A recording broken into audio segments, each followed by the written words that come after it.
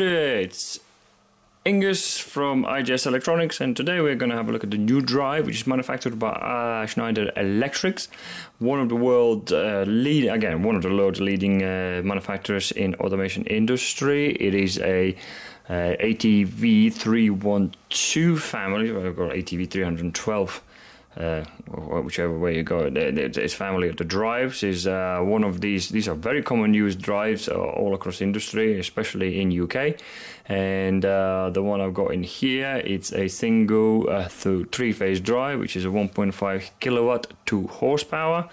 And we are going to look into it to have a little local setup. First you're going to run in a local setup, do some motor setups, and pretty much get you going on the first instances, and we'll perform a full factory reset if you do happen to buy a drive that is being used. So let me get ready, and first things first we're going to do is do the factory reset.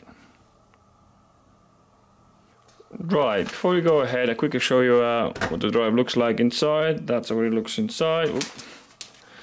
It's a nice little segregation of terminals. This is where your single phase would go in. So L1 would be your phase, and then L2, which is where the way they do it, but is L2 will be your neutral. And then obviously down here is your three phases coming out, going directly to the remote, and these are your front terminals, which you're going to be using in second video to run some remote connections. But another thing as well, I quickly run through and show you the quick breakdown of the menu, how to go from place to place. So if you see down there is a mode and escape. So to go between the modes, which is local and remote, you could hold for 3 seconds. As you can see now, it's going into the remote mode. Hold it again, you go back to the local mode. Quite straightforward, I like that. And then going from as you can see down there, there's little dials to keep jumping around, little dots, which means you are not able to enter menu. As you can see, it doesn't do it. It controls your frequency, it does your frequency and things like that, but it's not going to let you do anything. So to enable that function, you have to hold escape for 2 seconds roughly, and as you can see, all the lights are sort of jumping all together. So that way, now when you click the middle button, it enters you into setting in a menu where you can start doing some settings. And I'll quickly show you the breakdown of what those settings are. So that's what it looks like. It's got roughly, what's that, 9-10 groups or something like that. Quickly run you through what each group does. And again, to go between the groups of the menu, is the first one is a reference point, second one is settings, the third one, DRC, is the motor. Then there's an IO, self-explanatory IO mode, and then there's a CTL, I think we could call it the command, it's going to be command, application functions, then there's a fault management, then there's a communications, and then there's a monitoring. You will not, in a basic setup, you will not need any of those settings to play with, unless you want to go in deeper with different types of things that you can do, which this drive actually has a whole load of extra functions that you can play with. But if we're only going to be looking at just getting us going, setting a motor up and things like that. And if you happen to buy the drive used, I would strongly suggest you to perform a factory reset, which is in a DRC mode, which is our motor control mode. So it is part of the, as you can see down there, we're going to be so as you see down there, factory reset. So to get to that one, again we go down DRC, click DRC, and then we need to go to to code called FCS. We go down to FCS. Where's FCS? Did we just skip it? FCS, enter it, and then it says down here we need to go to a thing called INI. We go down to INI, and then it says we have to hold it for 2 seconds. And once it performed that reset, it will go back to NO. That tells you the drive has been reset to factory settings, and then just escape, and now as you can see the whole thing went back to factory setting as it would be more or less you getting out of the box. So now we can pretty much get ourselves into and start setting these things up. Okay, before we go ahead, I'll quickly show you a access level parameter, just in case you do want to go into deeper. You do need to change some of the parameters and things like that. There's an access level actually for this drive. So to do that, go to a thing called CTL, LAC, and in there you'll find the levels down here. And then if you want to save level, hold the button in here. And as you can see, it flashes like that. It basically gives you access to that level. I don't need to change my access level, so in case you do need it, that's how you do it. So to get us going, first thing what we need to do is get our motor parameters set into the drive. So pretty much the drive knows what motor we are going to be using. Let me just quickly zoom out, and to get all that data, it is on your motor data plate. That is the king, pretty much, in understanding what parameters you need to enter inside the drive. Let me zoom back in. So to do that, we need to go to the parameters called the parameter group called DRC, and it says let's get in there. By the way, when you're in a remote mode, you don't have to press escape to access the parameters. You just can go into them. So, but drive has to be in a start mode. So if you want, it's not going to work in a start one. So let's do that. Let's go to our DRC, and the first parameter is going to come up is BFR. I don't even know if it's BFR, but looks like BFR to me. So in this parameter, we pretty much tell the drive what is the standard frequency we run in there, and in UK it's a 50. And the next one, it's gonna be a nominal voltage on the motor nameplate, which is 230, which is standard again. And next one is gonna be the watt maximum frequency. We running our we want to run our mower. In our case, it's 50. You can go higher. Again, I have mentioned in other videos why there's a considerations needs to be made before you do that. I'm not going into that, otherwise I'm going to be repeating myself. So we're not doing that. So keeping that as it is. And the next one is a nominal current. Current is basically it's on your data plate. It shows you what sort of amps. The maximum motor can take. In our case is 1.9 amp. Because this drive is 1.5 kilowatt, it's got range between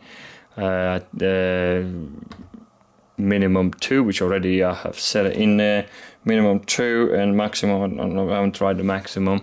So in normal cases I would set that about 1.8 amps, keeping away from the maximum, so the motor is not keeping yourself nice and cool. But in our case, because that's 0.37 kilowatt and this is 1.5 kilowatt drive, that's the minimum we can get. For the test purposes, it'll be just fine. Next one is a nominal motor speed. That's standard. It puts that inside about 4-pole